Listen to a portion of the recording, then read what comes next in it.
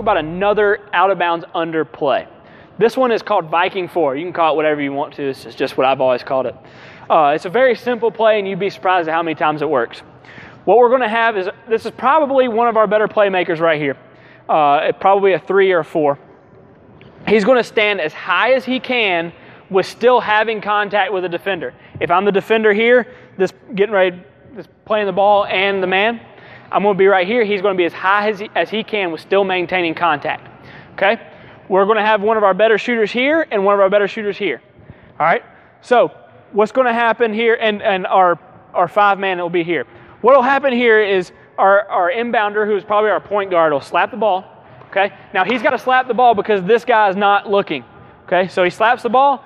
All he's doing is drop stepping away from the ball and looking for a bounce pass to shoot a layup.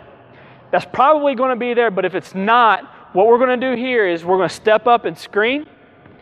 We're going to come down, trying to get open, screen here, come down, trying to get open, and this is our safety valve. If we can't get the ball into anybody, it's going to be over the top to our safety valve.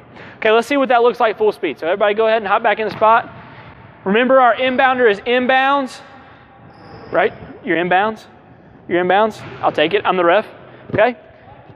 All right. I hope everybody heard that. All right. Smack the ball. Drop step. Good. That's what we want. Let's go one more time real quick. Hustle back, hustle back. Let's go one more time. Let's pretend we don't get that, okay? And you can find any one of these guys that you want, okay? So go ahead and smack the ball.